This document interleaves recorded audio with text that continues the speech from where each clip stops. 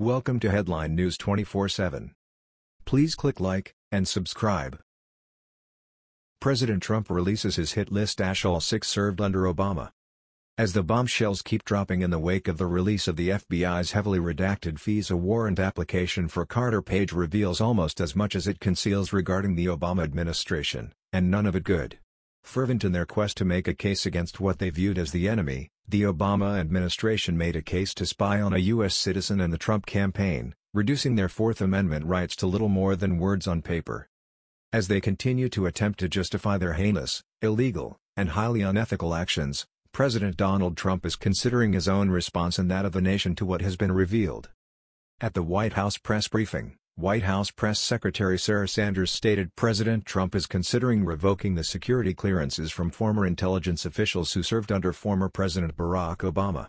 Responding to a question about comments tweeted earlier in the day by Senator Rand Paul, RKY, that former CIA Director John Brennan should have his clearance stripped, Sanders replied, reading from a prepared statement: "Not only is the president looking to take away Brennan's security clearance, he's also looking into the clearances of Comey, Clapper, Hayden, Rice, and McCabe because they've politicized, and in some cases, monetized their public service and security clearances.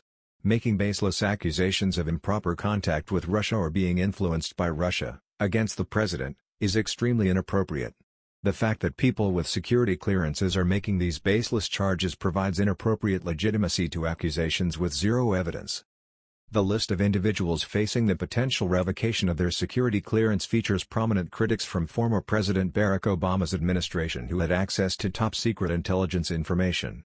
According to Sanders, there is significant concern from the president and other members of his administration that these former officials are currently monetizing and politicizing their institutional knowledge from the country's top intelligence agencies.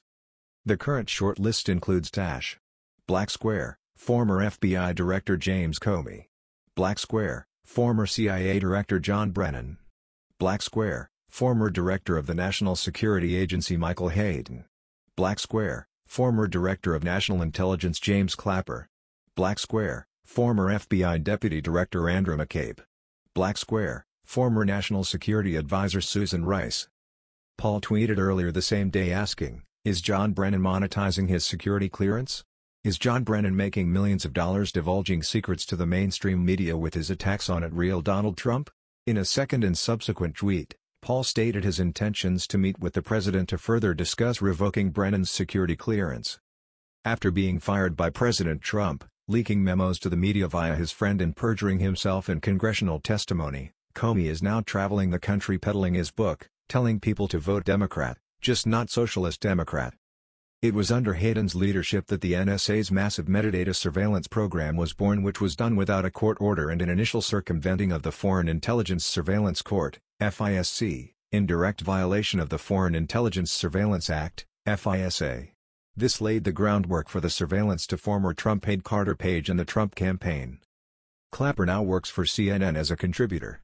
Also of import regarding Clapper, following a document leak in June 2013 detailing NSA practices of collecting telephone metadata on millions of Americans, Clapper was accused of perjury due to testimony earlier the same year stating the NSA does not collect any type of data on millions of Americans. McCabe was fired as deputy director of the FBI for unauthorized disclosures to the news media and lacking candor, including under oath, on multiple occasions, as well as his wife taking a significant amount in campaign contributions from Clinton proxy pal, Terry McAuliffe. Rice is noted for her lying in the aftermath of the Benghazi scandal, peddling the fiction that the attack was caused by a YouTube video. She also was an instrumental part of the unmasking of various members of the Trump campaign on behalf of the Obama administration, and she specifically requested that the NSA provide her with detailed spreadsheets of intercepted phone calls with unmasked Trump associates. Yet words like treason are being thrown around, with Brennan leading the pack screaming from the rooftops for President Trump's head on a platter merely for the crime of being elected in a country that loudly proclaims to be for the people, by the people. However, to Brennan that is clearly irrelevant, as he tweeted of high crimes and misdemeanors in the wake of President Trump's press conference with Russian President Vladimir Putin following an approximately 2-hour closed-door meeting between the two world leaders. It is important to note that it was Brennan specifically that from April 2016 to July 2016 that assembled a multi-agency task force that effectively turned the CIA into Hillary Clinton's own personal opposition research outfit. During these months, Brennan was personally briefing former President Barack Obama as to the events taking place, as Kimberly Strassel of the Wall Street Journal so clearly notes. The Trump-Russia sleuthers have been back in the news, again giving Americans cause to doubt their claims of nonpartisanship. Last week it was Federal Bureau of Investigation agent Peter Strzok testifying to Congress that he harbored no bias against a president he still describes as horrible and disgusting. This week it was former FBI Director Jim Comey tweet lecturing Americans on their duty to vote Democratic in November. But the man who deserves a belated bit of scrutiny is former Central Intelligence Agency Director John Brennan. He's accused President Trump of venality, moral turpitude and political corruption, and berated GOP investigations of the FBI. This week he claimed on Twitter that Mr. Trump's press conference in Helsinki was nothing short of treasonous. This is rough stuff, even for an Obama partisan. That's what Mr. Brennan is, a partisan, and it is why his role in the 2016 scandal is in some ways more concerning than the FBI's. Mr. Comey stands accused of flouting the rules, breaking the chain of command, abusing investigatory powers. Yet it seems far likelier that the FBI's Trump investigation was a function of arrogance and overconfidence than some partisan plot. No such case can be made for Mr. Brennan. Before his nomination as CIA director, he served as a close Obama advisor.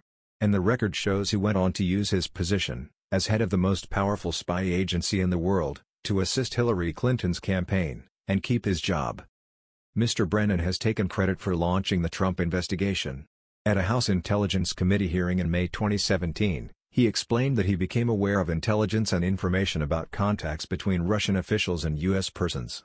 The CIA can investigate U.S. citizens, but he made sure that every information and bit of intelligence was shared with the Bureau, meaning the FBI. This information, he said, served as the basis for the FBI investigation. My sources suggest Mr. Brennan was overstating his initial role, but either way, by his own testimony, he was an Obama-Clinton partisan was pushing information to the FBI and pressuring it to act. More notable, Mr. Brennan then took the lead on shaping the narrative that Russia was interfering in the election specifically to help Mr. Trump, which quickly evolved into the Trump collusion narrative. Team Clinton was eager to make the claim, especially in light of the Democratic National Committee server hack. Numerous reports show Mr. Brennan aggressively pushing the same line internally. Their problem was that as of July 2016 even then Director of National Intelligence James Clapper didn't buy it. He publicly refused to say who was responsible for the hack, or ascribe motivation.